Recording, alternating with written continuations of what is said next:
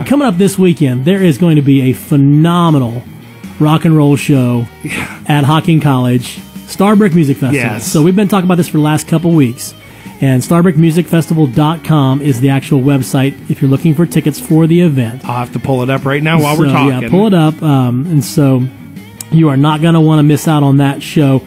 It's a whole weekend of music. Starts on Friday night, starts on Friday and goes both all day Friday and Saturday. And actually, you can actually go early. You can check in Thursday night and get primitive camping available.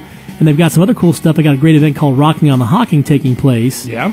And it's just going to be an opportunity to not only tube and kayak and have fun on the river, but here's some great rock and roll music. And we're talking original artists, but also a whole slate of some of the top tribute artists in the nation. And we've got James joining us on the phone. From Stadium 11, one of the groups that's performing. Good morning, James. How are you?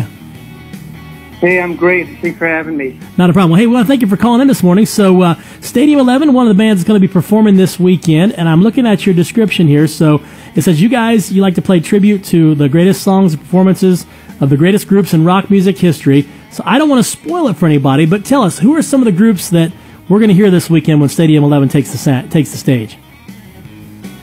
Well, all the songs that you remember back in the 70s and 80s from the arena rock days. So we do everything from Heart to Boston to Journey to Foreigner to Queen, REO Speedwagon, that whole music genre. Awesome. So how do you guys come together and come up with an idea? Like, I know like a lot of times bands will start with people just kind of getting together and wanting to just play some music. What makes you decide on something like the legends of arena rock, other than the fact that it is just some of the greatest rock and roll music that's ever existed? The music that we grew up with, that's music we love. So, a lot of those songs and a lot of those bands, it's very difficult to recreate. We try to match it from both the music and also a performance side. So we try to make it as fun and active for the audience as possible. Awesome. Now, do you guys do like a lot of the tribute artists will do? Do you guys actually try to emulate the artist by dressing like them, or do you just play the music? Yeah, we don't dress like them. Again, it's just really a tribute to. It's not Awesome. a tribute band. Right. We try to dress like them. It's a tribute to. Right. And I got to be honest, I don't particularly myself like to use the word tribute band because it takes away from what you guys do, because you guys are artists, and I heard somebody say, "Oh, well, I just they're a cover band." No, you're not. You're a tribute artist. You're paying tribute to the musicians that have put this music out there, and so don't sell yourself short by any means whatsoever. So how many people in the group? Five of us that'll be coming down. Okay. There's going to be Jody Fletcher is the lead singer, and then we've got Marty Brazington's going to be on drums, Grant Gilkey's on guitar, Todd Bettler on bass, and then myself, James Pat, on keyboards. Awesome. And how many years have you guys been playing together?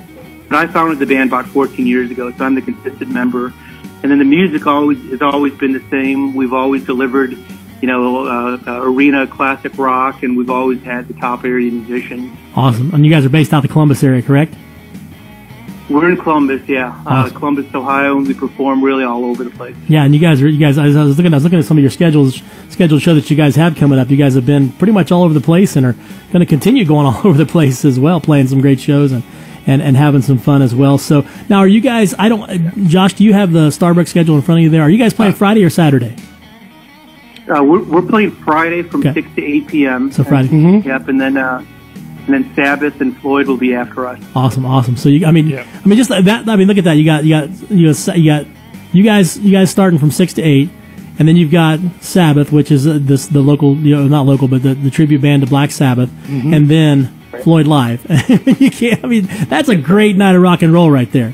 Yeah. I would. Oh man. So, oh yeah. I mean, the lineup for the event is absolutely wonderful. That I'm trying to. It's amazing. Looking at that whole day, Evan Dean starts from 2 to 3, 3 to 4. Billy Payne, then 3 to 4. Blue Steel with Billy Payne, mm-hmm. Skinny Molly. Yep. It's 4 to 6. Stadium 11, of course, 6 to 8, and then Sabbath from 8 to 10. And at midnight is Floyd live. Yeah, so it's got to be really dark for the lights and the lasers and everything else too. So, all right, so people are going to be, so they should come expecting a great arena rock show with you guys and all the hits. I mean, now I'm assuming you don't mind if people sing along with you. Oh, no, absolutely. We love it. I mean, the songs we do, everyone will remember. Absolutely. Everyone knows the lyrics, and everyone will join in. And yeah, anyone that can make it out, you know, my hat's off to the promoter, George Kidder. He's really done an amazing job. Just coming to see one of these bands would be an amazing experience, but the ability to come for 2 days and see the lineup that we have, it's just going to be a remarkable 2 days of music. So look forward to seeing everyone out there. It's going to be a great time.